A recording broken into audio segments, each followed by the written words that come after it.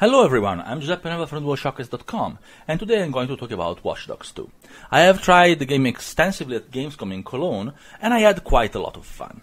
I have to say that I'm not one of those that hated the first game. I actually enjoyed it quite a lot as well, so keep that in mind when you hear my impression. Why there is a lot of improvements that we have seen so far in Watch Dogs 2, I don't come from that background of like absolutely disliking Watch Dogs. So that's something I have to say. Also, I have to mention that the gameplay that you're seeing on the screen right now, it's not my gameplay. It's from Ubisoft because unfortunately I didn't have a chance to record the gameplay when I was at Gamescom. So first of all, hacking has changed quite a lot from the first game. Now there is, for instance, a hacking view that makes everything like in wireframe and lets you easily spot elements that you can hack, and those elements you see them like with little colorful overlays in the world. For instance, if you see a man that has some data that are interesting for you, or that is having a conversation that is interesting for DedSec, it will be appearing in color in this hacking view. Or there you can see some data box that can open some mission and other elements. There are also some contextual quick hacks that lets you do things very quickly without accessing a menu, like for instance remotely drive cars. Interestingly, as a little bit of a note about the story, we didn't see much about the story, but we did see some dialogue, which is quite funny. There is quite a lot of humor. DedSec is a lot less serious in this game, so there is quite a bit of dry humor, and I enjoyed the little bit of conversation that I've seen. There are quite a lot of tools in the new game, like you have, for instance, a drone that you can send around and use it to scout the area around you without actually being seen. It has a very much smaller signature and detectability than actually Marcus, the protagonist of this game. So if you go around with the drone and scout and hack camera and stuff like that, you can actually see a lot more without having to put yourself in the line of danger. The city, by the way, is absolutely gigantic. You can also go to surrounding areas and to towns around the city, so there is a lot to see. There is also a lot of diversity in the environment. I was very impressed when the person that was giving the demo actually encouraged me to fly around with my drone and watch and look around the city. I was like, wow, this is really big. There is going to be a lot to explore, a lot to do. Of course, you all know that big doesn't mean good, because we'll still have to see how dense and how interesting the stuff we have to do within the city is, but it's definitely a good beginning. Seems to be a really big area we can explore and have fun with. Again, we'll have to see how fun that fun will be, but for now, so far so good. One thing that really impressed me is how they changed the driving. I'm a big racing game fan, so Watch Dogs 1 had a quite stiff driving, even compared to other games of the same genre. I'm not talking about driving games, of course, that are quite difficult to actually match in this kind of game, but I'm talking about like other open world games in which there are cars. I'm not going to name names, but you know what I'm talking about. This time around, driving has been changed completely. Cars actually feel like they have physics, which is important. If you want a safe ride, actually in most open world game, most cars still feels too safe, even like super fast car, sports car. Here, if you want a safe ride, you better actually get a truck or a family car, because sports cars are actually quite unstable and temperamental. And especially since the roads here are quite bumpy, like there is a lot of up and down. If you go around on a sports car and you're not careful, you're going to crash, or you're going to like have a lot of trouble. At least in the build I tried. It was very fun for me because it actually gave me some thrill while I was driving, while normally in this kind of games driving around is just a matter of going from point A to point B. it's certainly going to make police chases a lot more fun. Interestingly, if Marcus' default look isn't really to your taste, which is very easily because he has a very peculiar look. For instance, I don't really like it. I would never go around dressed like that. So if you don't like that, there is a ton of stores, clothing stores around the city, which have a ton of different styles. You can really buy a lot of different clothes. I've seen only one shop, which is the one that should be shown in the screen right now. But I've been promised that there is like if I want to go around in a suit and a tie, I can, which I probably will. Like in Watch Dogs 2, there are some off-limits areas, which is most of the time stuff where there are missions and points of interest. There are guards and there are civilians as well that will be in the way. So you will have, as usual, as in Watch Dogs 1, approach them with either stealth or with using your gadgets, or even you can. I think you can go in gun blazing as well. Of course, it's going to be more dangerous. To be honest, I didn't try because I was directed to do it the stealthy way, but. I don't see any reason why it wouldn't be possible. I actually tried running away from one of those areas with people pursuing me, and there definitely was some shooting to be done. Interestingly, the drone that you have is not the only remote-controlled little helper that you have. You also have something that's called an RC jumper, which is basically an RC car with some little gadgets built on it. It actually can hack stuff pretty much like R2-D2 from Star Wars. It has the little probe that enters the hackable element, the port of the hackable element, and it will hack the stuff. I think this is actually an intentional cameo they made here. And it can also jump over obstacles, which is why it's called Jumper, I guess. Anyway, this is very useful within off-limits area because, like the flying drone, you can actually avoid being spotted much easier because it's smaller. It can be spot. It can also be used as an intentional distraction, but it definitely is harder for the enemies to spot it. And this is actually important when there are dogs around, because dogs can actually smell you, even if they don't see you. If you're around, they can detect you with their smell. They're dogs after all. But the RC jumper is mechanical, so that doesn't really have a smell, and so it's much easier to go around dogs with it. And you can also, of course, do distractions with both the RC jumper and with your own hacking skills when you infiltrate things. There are several different kinds of distractions. You can, for instance, hack something to attract the attention of the guards, or you can even make things explode in their faces. After you're done with the little mission, you can just escape undisturbed, and the mission will complete automatically.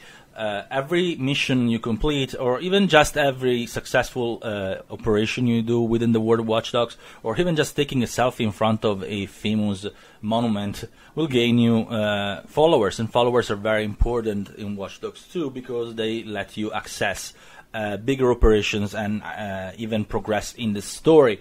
I haven't been told exactly how this works, so I can't give you a precise description, but I'm guessing that some mission will require a certain minimum number of followers to be accessible.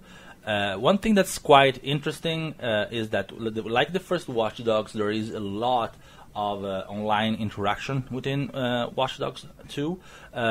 It is a lot more extensive and it feels more natural. Like the online interaction in Watch Dogs 1, it was within the world, it was kind of seamless, but it still didn't feel like it belonged there way too much. Here it feels more seamless. It feels like people can just drop into your game, and you can send them an invite to do co-op. You can form a party, or they can send an invite to you as well.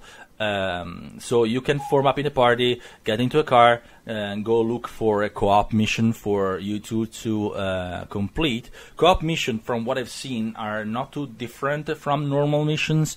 They are, of course, more difficult. There are more enemies. They are armed to the teeth, from what I've seen so far.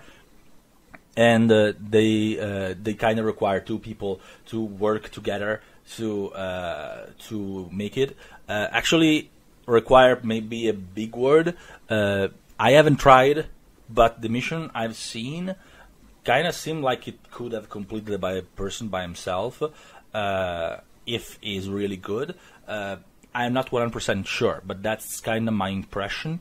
I don't know if those missions will be available if you're not in a party. So it may be actually required for you to have two people to even start them. We'll have to see further down the line. Anyway, it's very nice to be able to actually combine hacking with two people. Like one person can cover the other person from the sky with the drone, or you can just hop over each other. Like one person goes in and hacks the security, then the other person goes in further a little bit and hacks a little more, and while the first person covers him. There is also a lot of non-lethal ways to attack. You can either do a takedown, or you can use a non-lethal stun gun. I've been told that there are other ways to do it as well. You can put traps, you can put mines. There is a lot of different variables you can use to try to hack. There is a lot of freedom, so it's very well made. At least the mission I made was very nice. I have to say, I played with a developer on the other side, so of course he knew what to do. And the person giving the demo actually gave me a lot of instructions. So I actually looking forward to try with a non-developer companion that will kind of make mistakes maybe, and I will be allowed to make mistakes as well. So it may be a lot of fun to go in and explore what you can do with the other person when the other person hasn't run the demo a million times. So he knows exactly what to do and how to react. I have to say, I've tried to screw up a little bit quite intentionally. So yeah, I went. In the end, we completed the mission successfully. But there is something interesting, because there is also a PvP mode that was introduced at Gamescom for the first time, which is called bounties. Basically, you can trigger bounty either by being wanted, or I think you can trigger it manually as well. Like there was a way in the demo that we tried to trigger the bounty manually. I'm not sure if this will be in the final game. It may have been part of the demo because they just needed to, demonstrate it. But anyway, this is another thing that we'll have to see when the game is complete. The bounty one was actually quite hectic, because what happens is that there is either 3 against 1, which is like 3 people hunting the person that is hunted. And the hunters are basically bounty hunters, and we'll have to work with the police to take down the person that is running away. Either way, there could be like 2 people in a party and 2 people helping the police. Of course, one is a little bit more difficult than the other for the 100 person. If you have like 3 people on you, that becomes really difficult to actually escape. If you don't, if you have someone helping you, it can kind of distract the hunters, and it gets a little easier. I have to say that in this case, a lot of hacking works really well, because you can actually hack the car of the person that's either running away or the person that is pursuing you. It's actually, if you're running away, it's actually easier to hack cars in front of you. You can kind of make cars in front of you swerve to the side, and it will get in the way of cars that are pursuing you. That said, is actually quite difficult to run away if the hunters are on the ball, because they can hack your car. And if you can't drive in a straight line, it gets really hard. From what I've seen, there is no way to actually defend from a hack.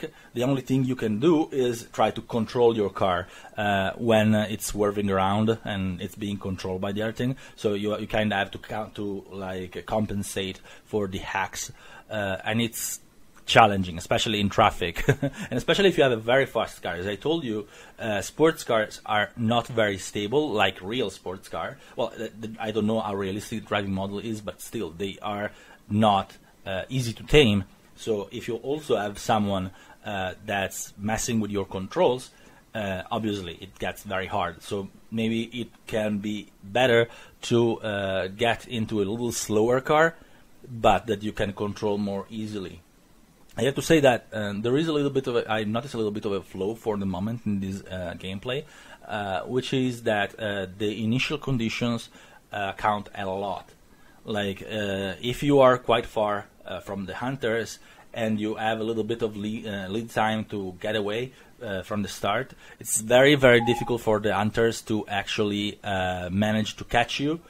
Because they have a massive disadvantage at the beginning. If you are quite close, on the other hand, it can get very hairy for the one running away, just because you have no time to put some lead time in front of you, and when they start hacking your car, managing to actually get away is really hard. Like there were times, we tried multiple times, and there were times in which I absolutely easily, against the same people, I absolutely easily got away, and there are times in which the person that was running away, really didn't have any chance. We'll have to see if Ubisoft will refine this thing a little more, because at the moment, again, the initial conditions seem to be a little too unbalancing one way or the other, depending on what you have. Let's say the functionality is actually very interesting and has a lot of potential if it gets well balanced.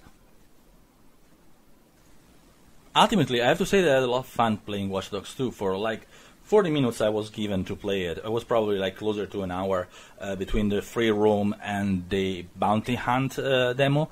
But I really like it, and I think it has a lot of improvements over Watch Dogs 1, which I already liked. But if you maybe did not like the first two much, you could consider giving this one another chance, because it might actually deserve it. Personally, I think it is very much of a good step in the right direction. We'll have to see how this progresses, but so far, really, so good.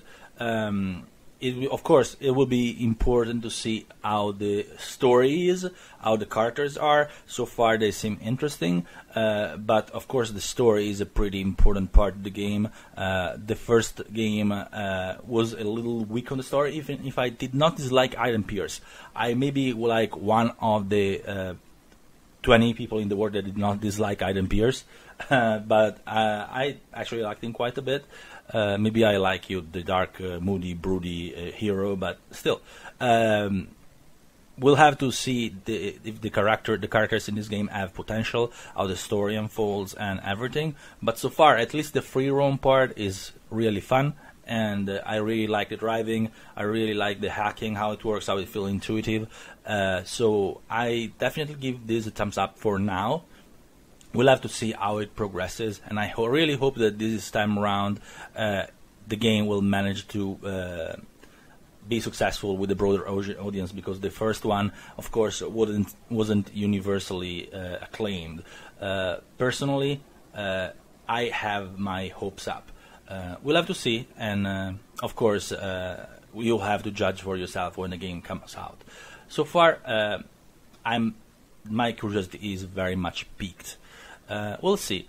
For the moment, I think I've blabbered around way too much already. I hope you enjoyed it. Thank you for watching. Thank you for listening. And have a great weekend. Bye.